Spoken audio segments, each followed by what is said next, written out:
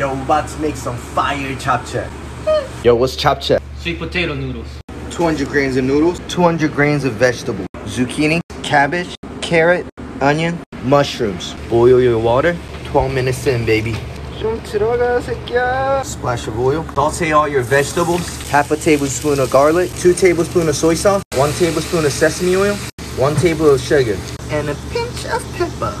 Drain your japchae. Throw that joint right in.